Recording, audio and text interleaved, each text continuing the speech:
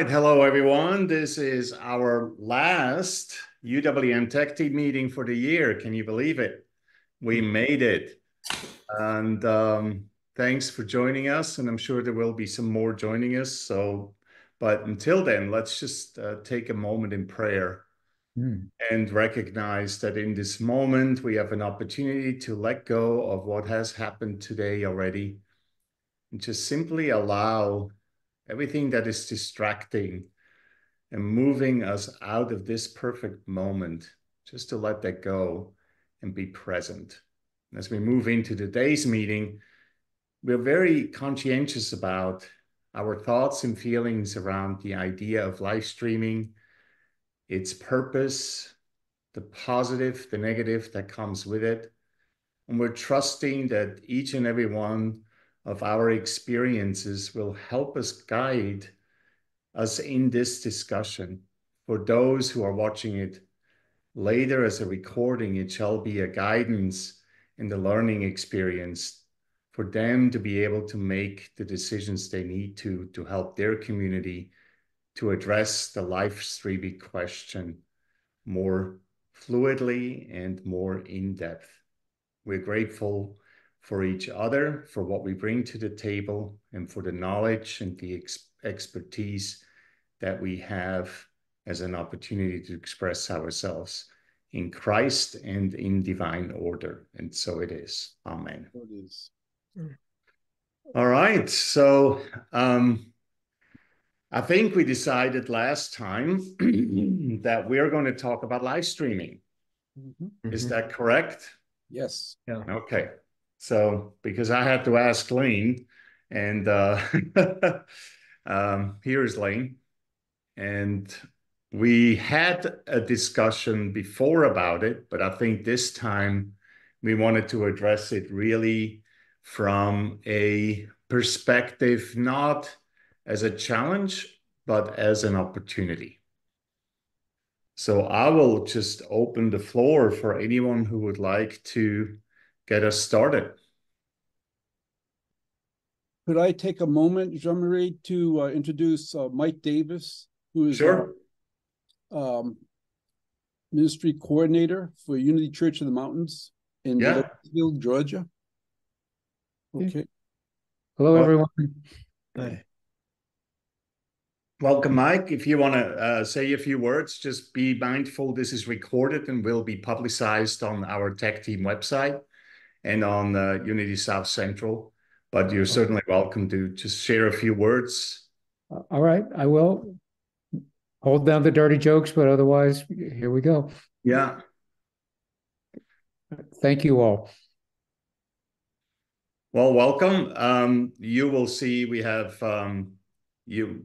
So Eldon, Lane, and I, we all come from Unity Fort Worth. And I'm the senior minister there. Eldon and Lane are both on the tech team. I'm co-leading the tech team. And Owen is from Unity of New Braunfels in Texas. Okay. And he is the most senior next to me on this team. I've been presiding over this team for now 7, almost 8 years.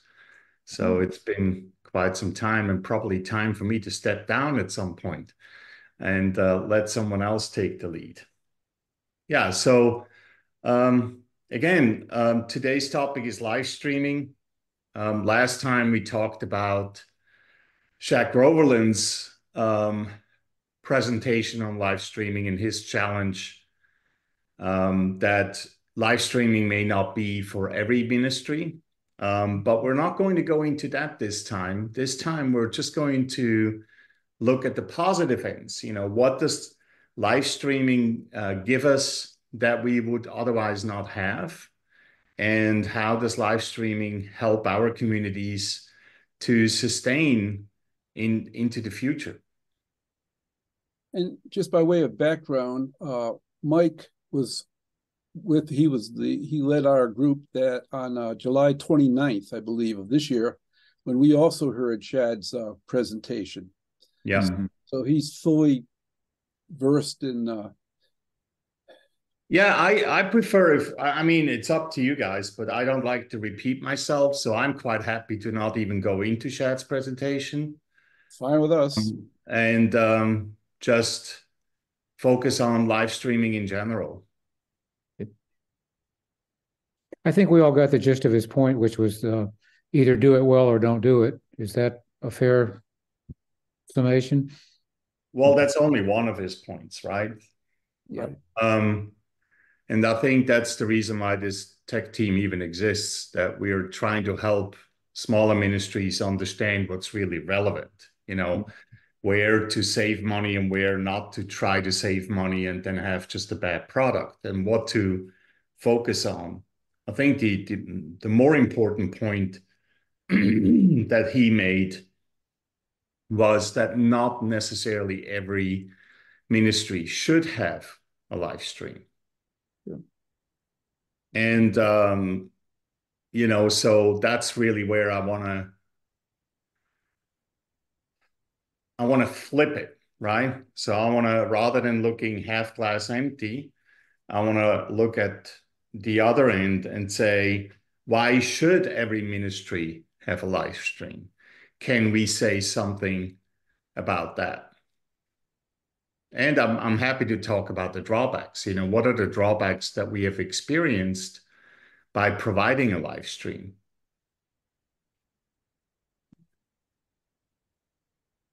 In somewhat of an ironic timing, maybe it was nothing ironic about the timing. We received a check. Was it anonymous, Mike, or did No. we? No, it was not anonymous. This is the second time we've received a check and a nice card from a couple in another town who watch us every week, and they are very blessed by what they see.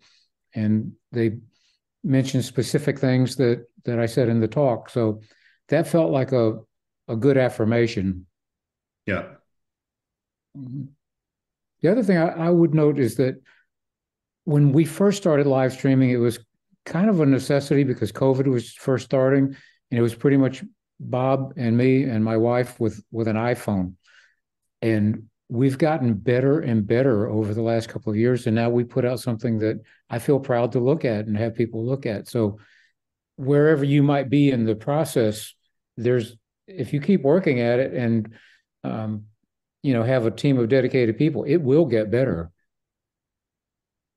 Yeah, for sure. If you know what you're doing, right? So the key is you don't know what you don't know. So that's really, and audio video technology is so complex that I think even if you have the best people in place, if you don't have the knowledge base and don't have someone who is willing to do the research, you will basically maybe improve to a certain degree. Maybe you improve in depth, but not necessarily in breadth. So because even if, for example, a lot of people don't understand the very simple basic that audio is more important than video. If you don't know that, then it doesn't matter how much money you put in cameras and video production and slideshows and everything. If your audio continues to be bad, you will still lose people. Yep. Right. So that's, so I would agree with you to some degree, but again, the caveat is there, does your team have the actual knowledge that's needed, some of the basics?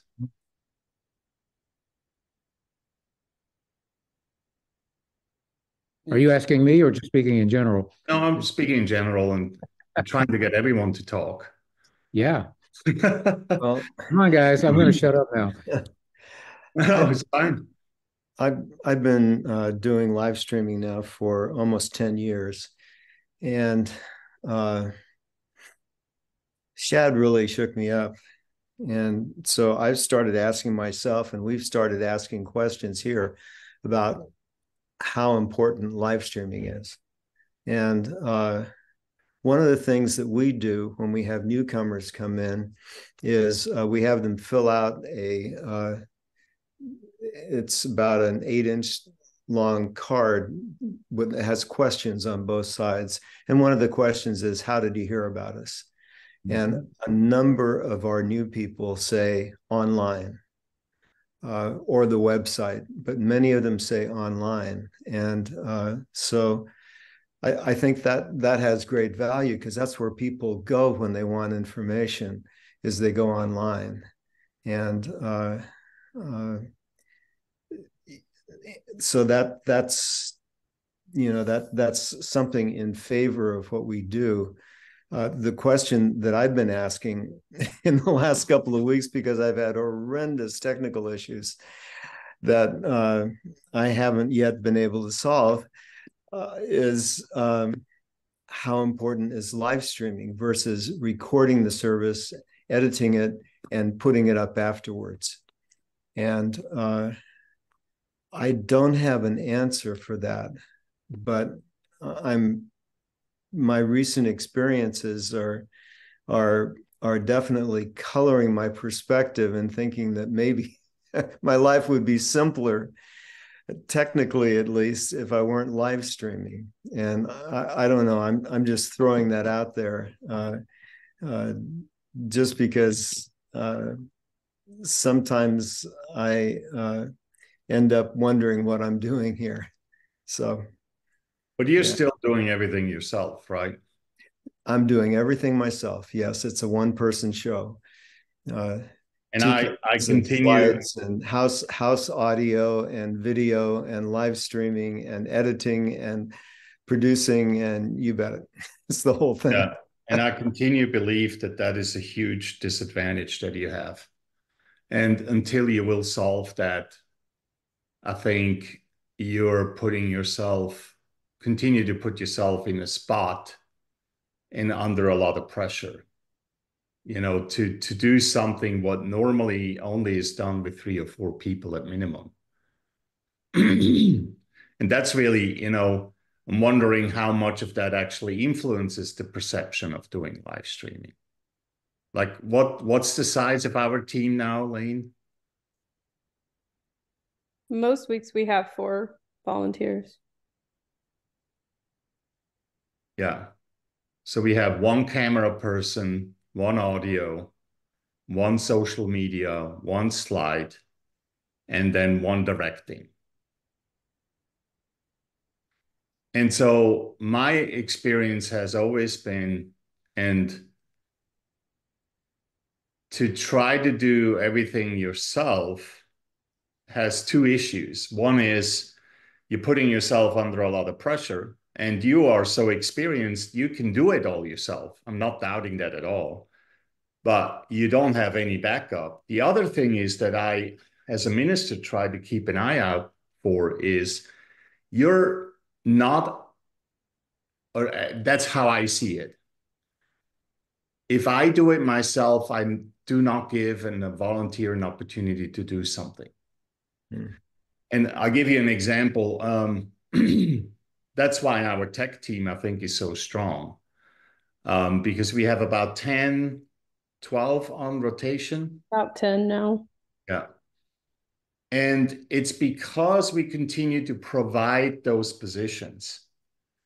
It's a challenge, certainly, because they need to be trained and all that. But an example is we have a person who does the fellowship all by herself with very little help. And they put up this enormous spread of food every single Sunday, right? And I keep telling her, stop doing that. Stop putting up that enormous spread. I hear you, man. Allow the volunteers who then miss this, the smorgasbord of food every Sunday, allow the volunteers to come in. How many retirees would love to bake a cake or bake some cookies once in a while? But if we put up the food every single Sunday, And it's not about the cost. It's really about taking away opportunities for a congregant to do even the smallest thing. That's why we created the social media position, whose only responsibility on the tech team, whose only responsibility is to monitor the social media feed and respond. That's all they do.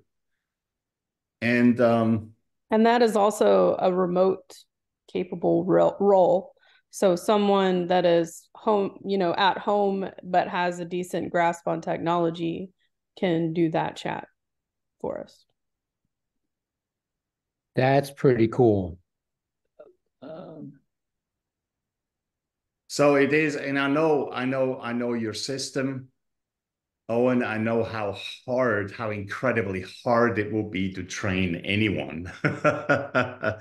So please don't hear this as a criticism. I'm just using you as an example when such a big job as live streaming and house sound goes to one person. It's I would see it if you were that my ministry, I would be very concerned that you will burn out eventually.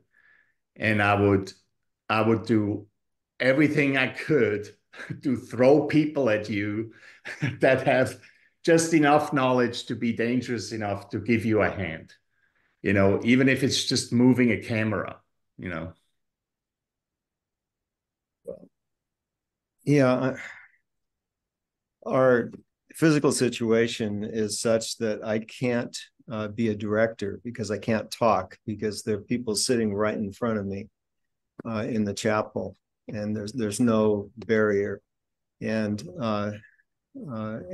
so I can't direct camera people. I've tried with hand gestures, but it's really it's easy enough to train someone if you can talk to them and tell them what shots you want, and that's what I used to do in Hawaii. I had 2 volunteer camera people at 2 different services, so I had 4 volunteers every Sunday.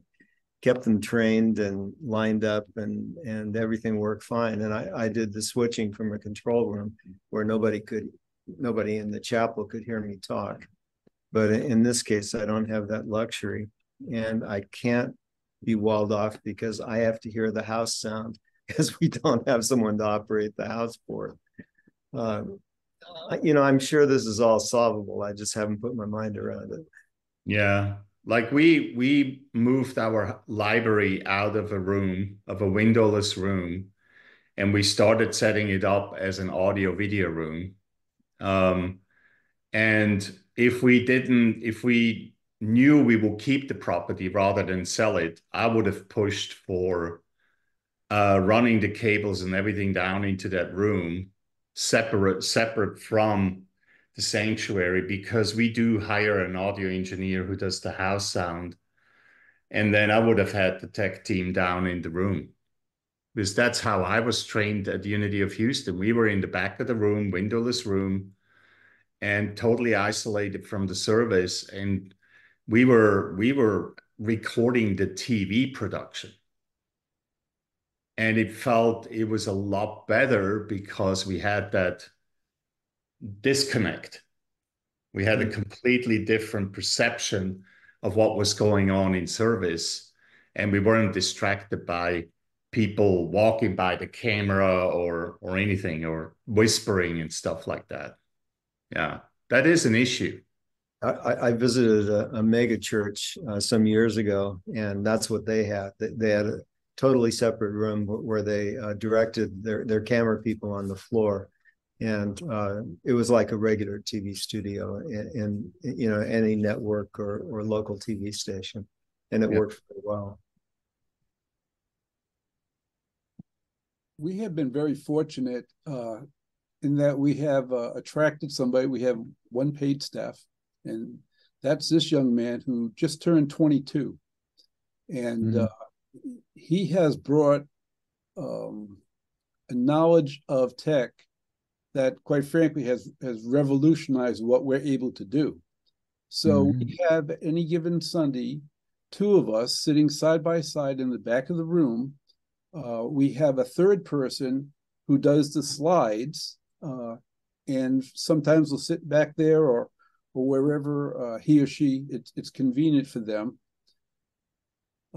Mike has a role in it, obviously, in addition to being the upfront guy.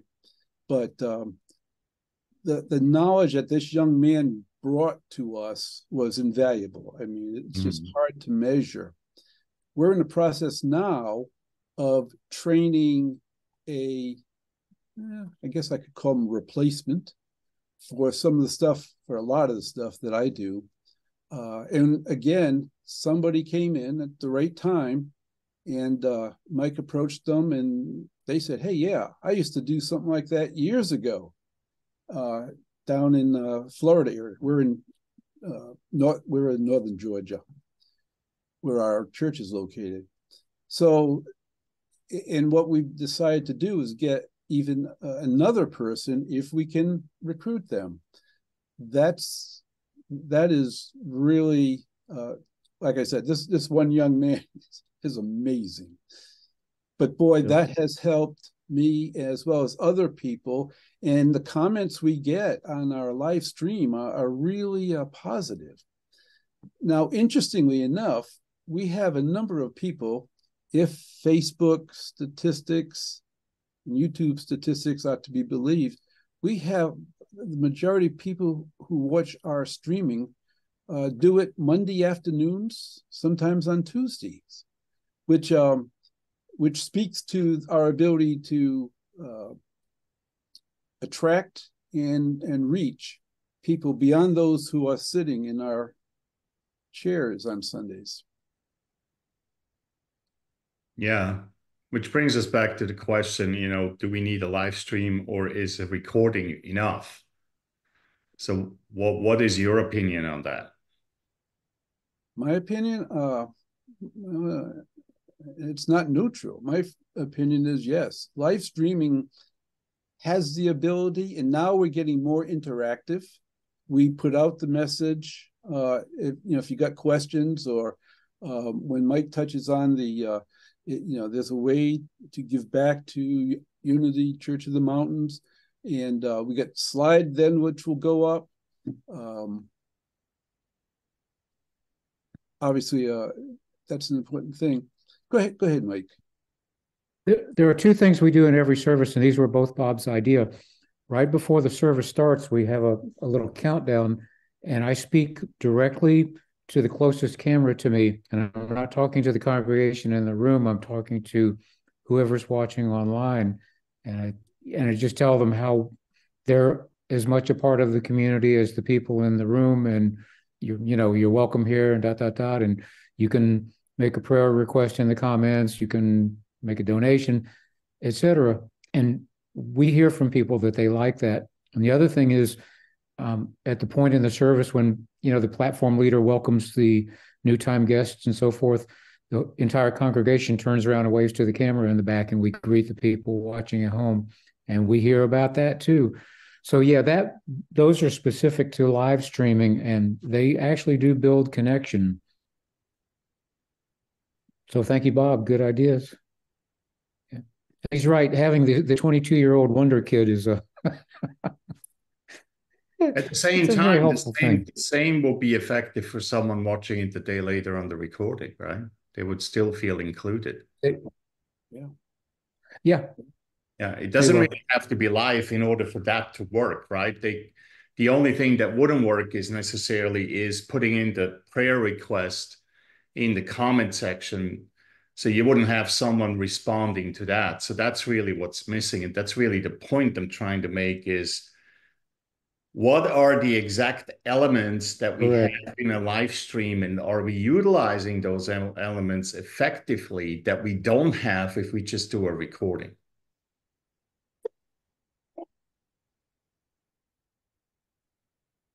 It's a fair question.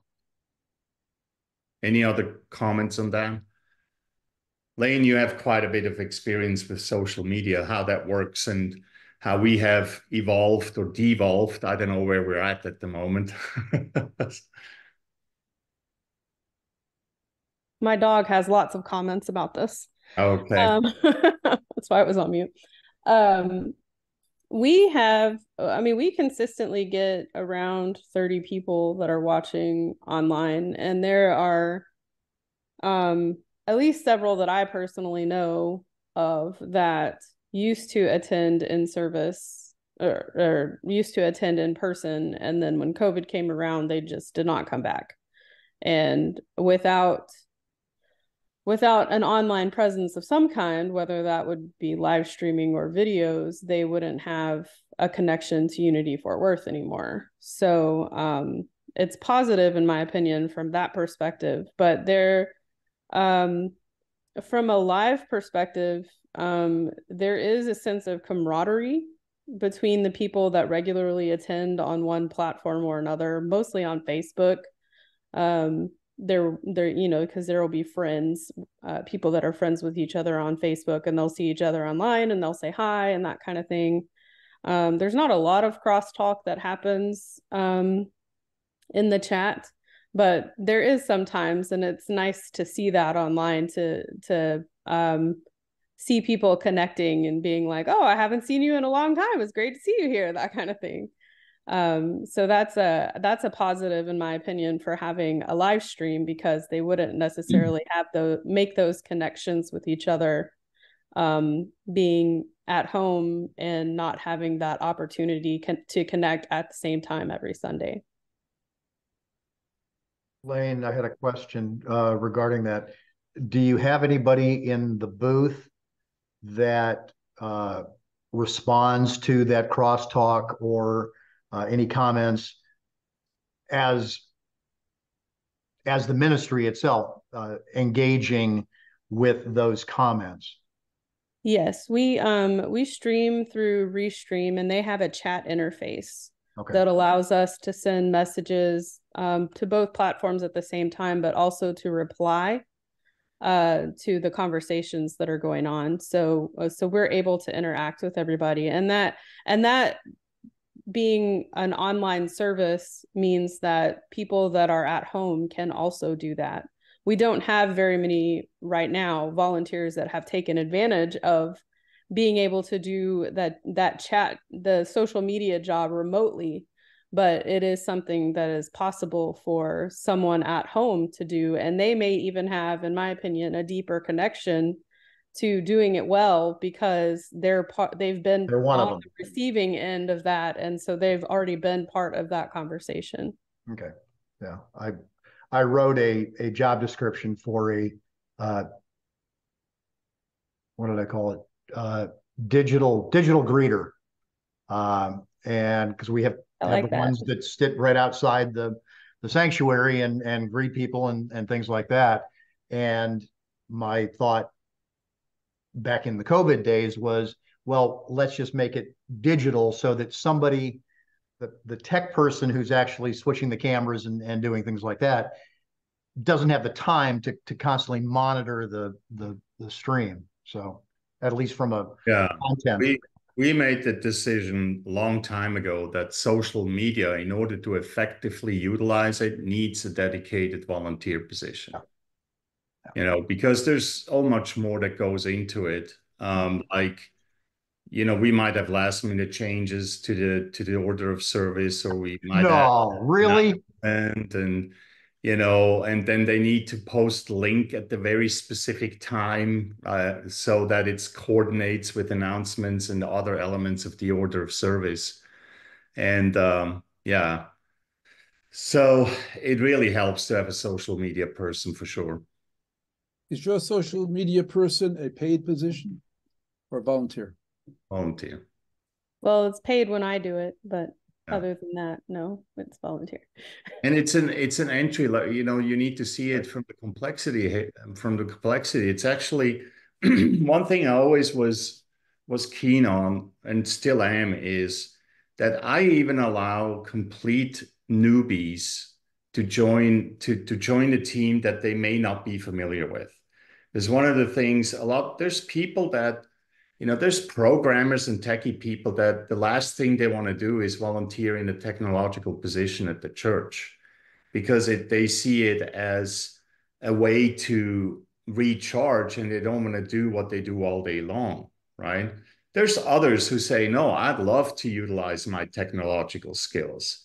And then on the other hand, you have people who are a bit hesitant when it comes to technology, but wouldn't mind being part of a tech team because they want to get a little bit more familiar. So social media position is probably one of the easiest entry points. Mm-hmm.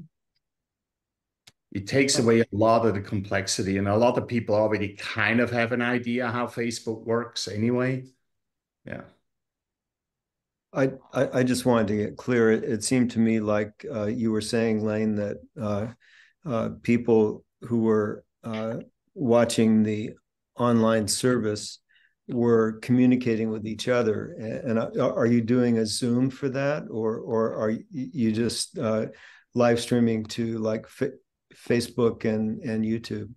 We're live streaming to Facebook and YouTube, and they're interacting in the chat for that. Got it. Okay, thank you. Because I think the Zoom room idea takes away too much from the service. Yeah, we did do Zoom, I think, a few times, and then quickly abandoned that because nobody can talk during the service anyway without interrupting others. So they're all muted, and it would just happen in the chat anyway. There wasn't a significant difference in having that online fellowship time during the service. Mike and Jean Marie, let me ask the question. Do you from the pulpit, sorry for using that word, engage in any of the comments that you're made aware of, or is there an acknowledgement of individuals or the people? During COVID, I would get a list. My tech guy would write a list of all of the people who made a comment or who checked in on Facebook. And then during the offertory, I almost played romper room from the stage and said, hey, we want to acknowledge, we're blessed for the people that are here in the sanctuary, but we also want to acknowledge Barbara from Louisville and so-and-so. I'm just wondering, is there anything now that we're post-COVID that Jean Marie you do or Mike you do? Go ahead, Mike.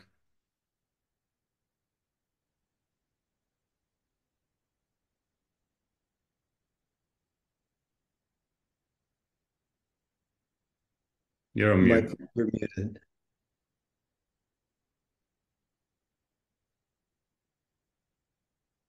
You're still muted, Mike. I think his also connection. Very slow connection. Oh, I was saying such smart stuff too. What a bummer. Yeah.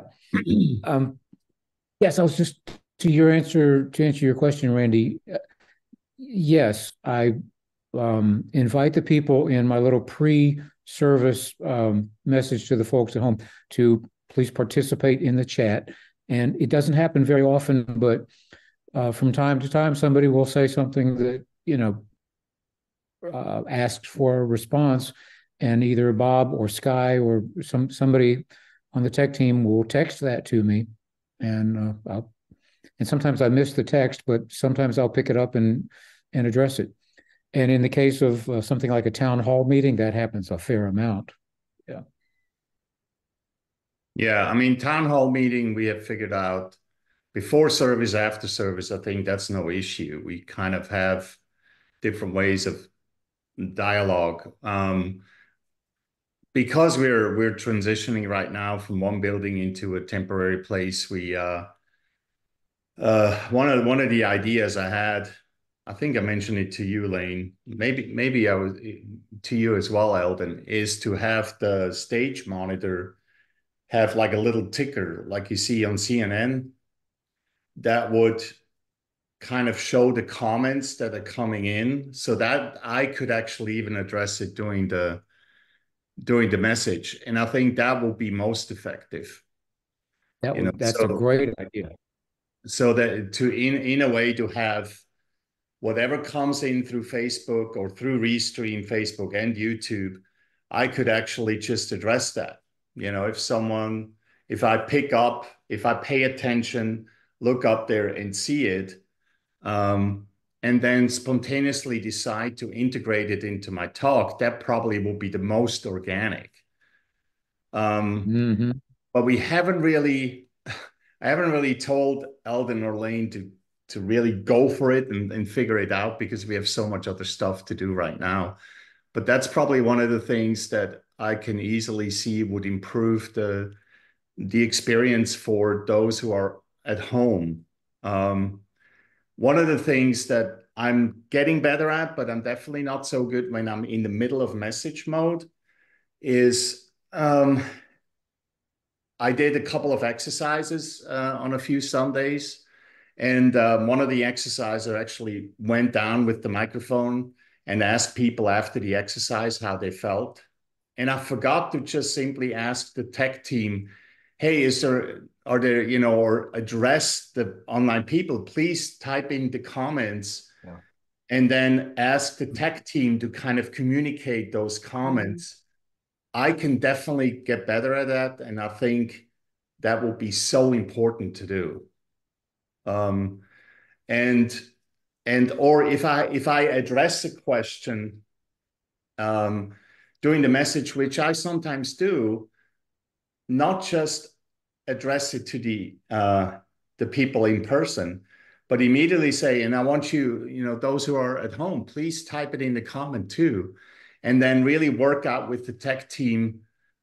And Lane, you already know how to do this during town hall or doing outside service. You just kind of, Lane has a way to push the button and then just go on the big speaker. We have an online audience question, or we have, you know, so we already have the technology. It's really on me to be in that flow, and then make it happen and not forget. vMix, the video production system that we use, actually has a module that will include the social media, the chat stream as part of the as part of another input. I mean, I could easily put my phone on the lectern and just watch it too, right? But I don't like having I give my phone usually to my wife who sits in the audience. I don't even like to have the phone on stage. I'm sure there's ways of doing it.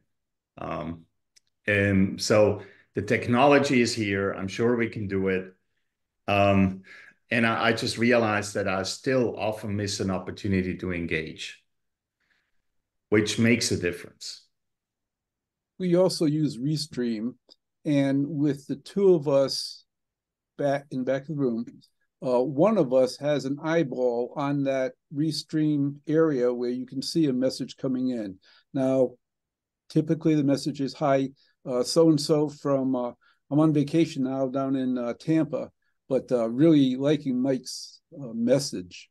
And one of us will type something back, sure, glad to see you here today. Enjoy the rest of the service. Mm-hmm. Again, very generic. But again, it just fosters what I think you all are saying, and that connection is so very important for people who are not necessarily in that room. And that's where I think that's a clear pro for keeping the live streaming going versus just providing a recording. But it's definitely new. It's definitely something where the minister, the tech team, everyone needs to work together to figure out a dialogue rather than a monologue, because I think it is the dialogue that makes the live stream more effective versus the recording.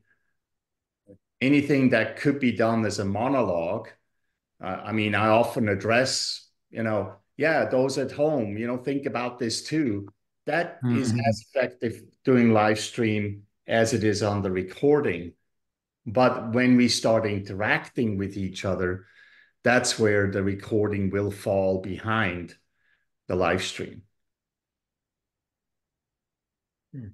Yep. And here's another thing. This is for you, Owen. I'm just so concerned about you burning out. When you in the beginning said sometimes you wonder if you should just record it and then edit it and then publish it. What I love about live streaming is you flip the switch on and then you turn it off and then it's done. There's no editing, right? Yeah. Yeah. I mean, that's your perspective, but actually behind the scenes, there's a lot of work, as everyone who's had their fingers on the buttons knows. Not in that case, though, and though I think that's just you. We literally turn on the live stream, turn off the live stream, and none of us goes in because I don't allow him to go in and change the live stream unless something is really messed up. Oh, right? yeah. No, what I'm referring to is what Eldon and Lane do very busily during the service while the live stream is going on, and that's serious work.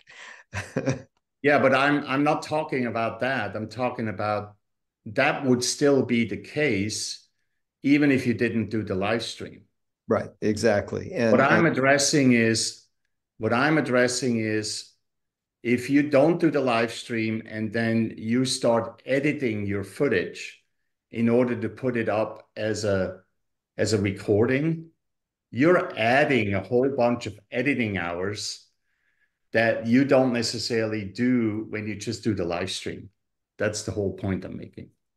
Yeah, well, yes. The additional work for the live stream, if you're doing your switching and everything real time, is minimal. That's very true.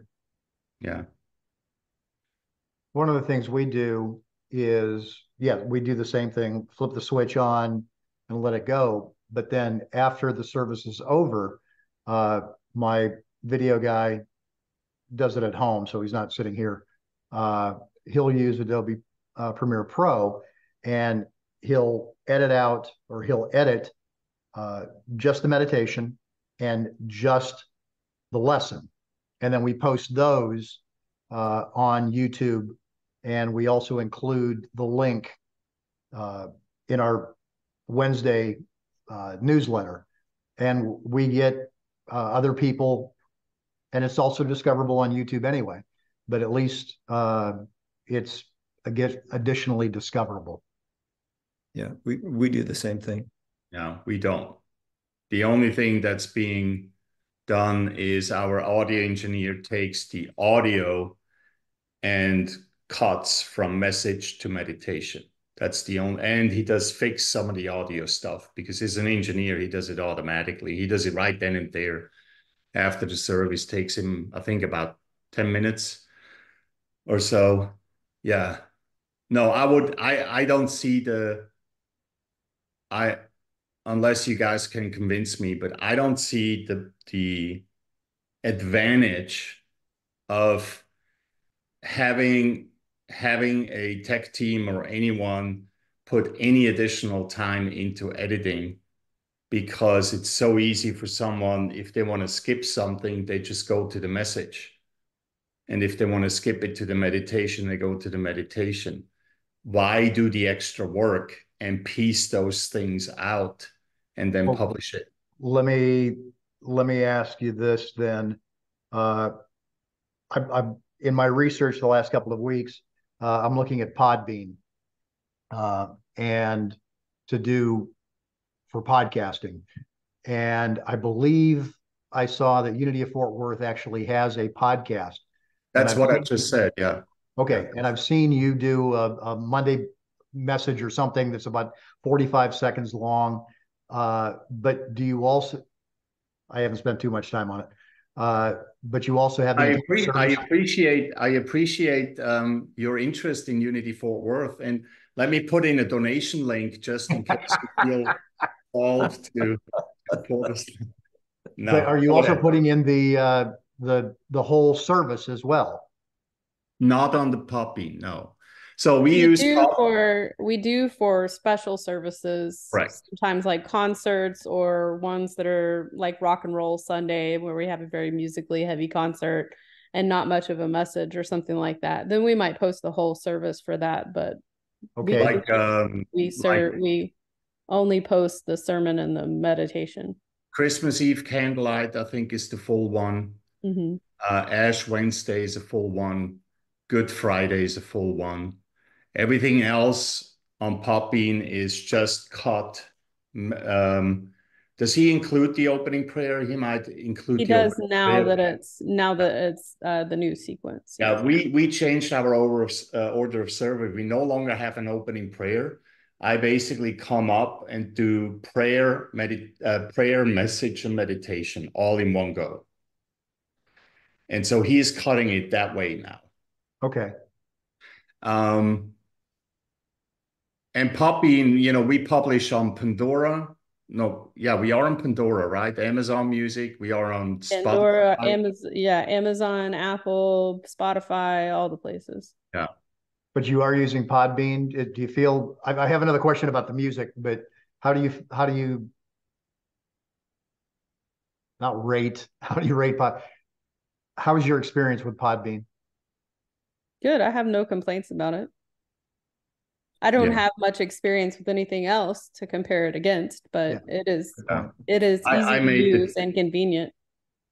I made that choice a long time ago before anyone else had the chance to give their input. So I had a friend who figured it out, and they said, go with Podbean. It's the easiest that they were able to work with. It was easy enough to set up. Okay. My question then too, that I have a call into Sue Riley about if we were to include the music, how do you report that to Empower, or we have licenses with Christian Copyright Solutions and Empower. Do you also report the music that, okay. Yes. We use Elvanto. Our management system, church management system is Elvanto. And we have a service planning system that includes a song library. So our order of service has the songs in there. Yeah. And then Lane exports it. And I think you need to do some work on it for the individual platforms, right? Yes. Yeah. Which licenses? We report to two. We use Christian Copyright Services because they have a lot of the popular songs. And Sue Riley to do. And then we use Empower as well. Okay. Mm-hmm. Yeah, I talked to Sue a while ago about doing something other than Excel spreadsheets, and they're working on it. Yeah, when you have a service planning system, I mean, our service planning system, again, I don't recommend Elvanto to anyone. It's a huge learning curve, but once you figured it out, it really provides a lot of good information. I mean, Lane, I think Lane is even putting on the slide the licensing specific song license number. And that's all in our database with each song that we're using. So when it's exported, it's not. Why is it not? Oops, sorry, Lane.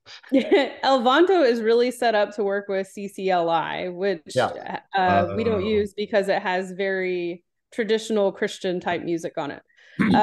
So everything that you the song library and everything integrates really well with CCLI, but if you don't use it, it's not a lot of use to you. So I created a database in Airtable to help me organize all that information. So how much time does it take every quarter? I think is reporting, right?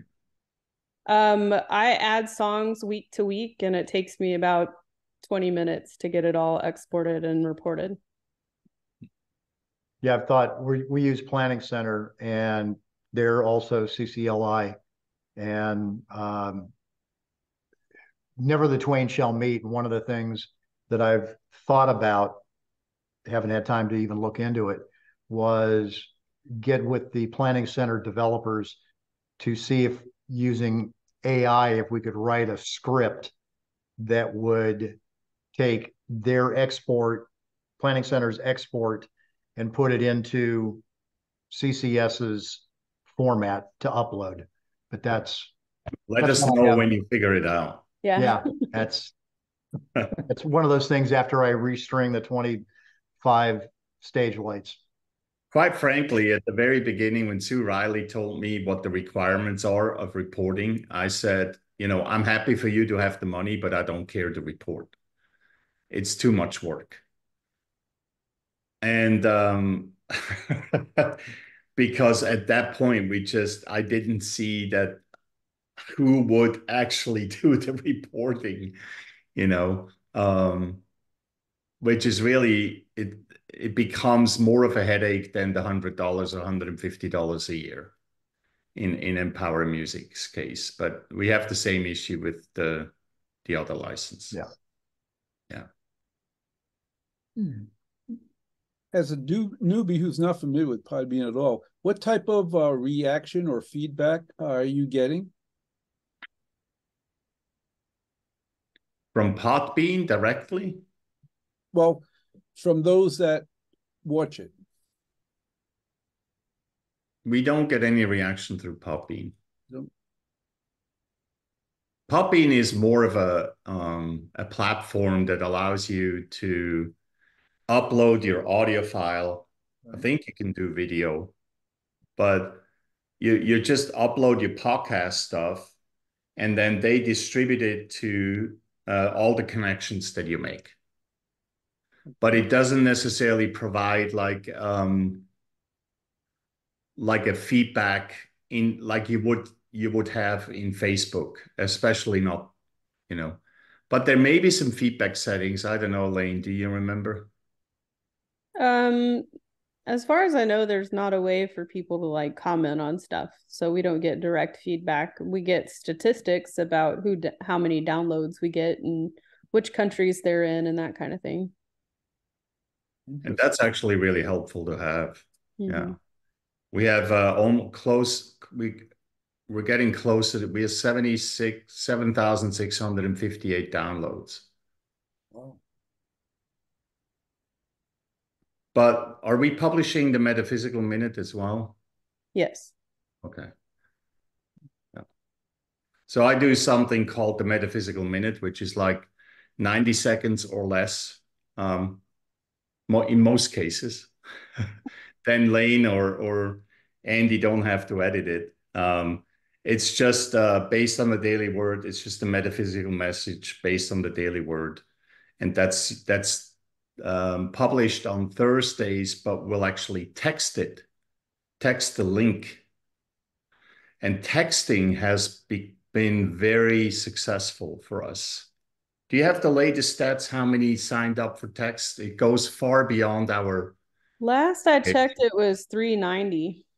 Yeah, close to 400. Yeah. So when you say text, you mean SMS? Mm-hmm. Yes. And what is your content? Just links? There's 3 things I do right now. Actually, we do 4 now.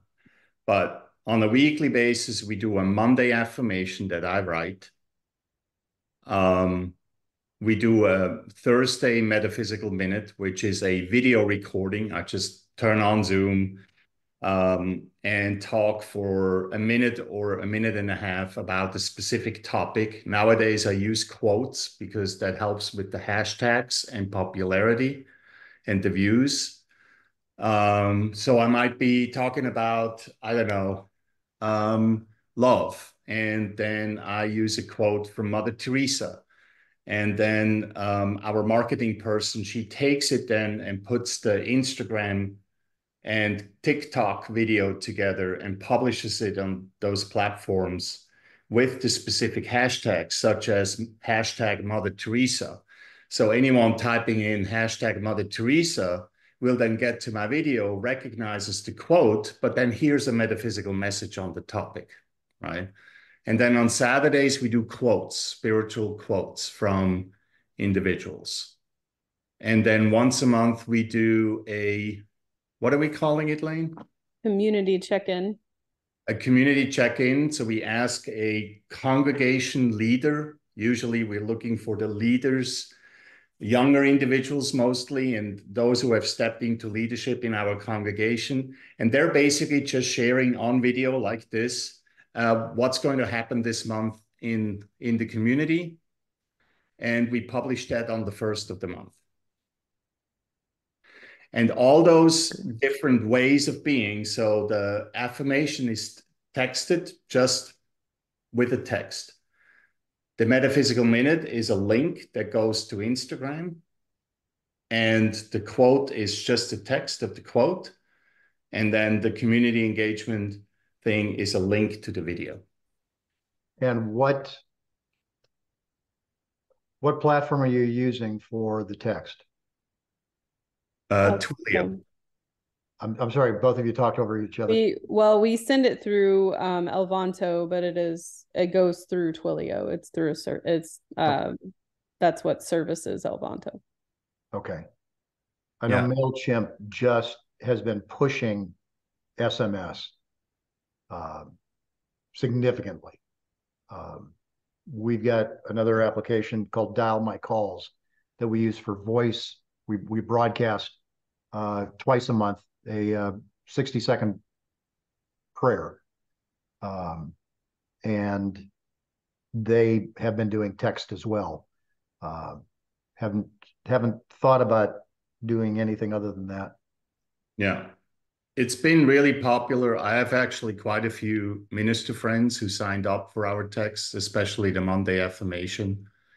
They say it really helps them just to take a moment to step back and,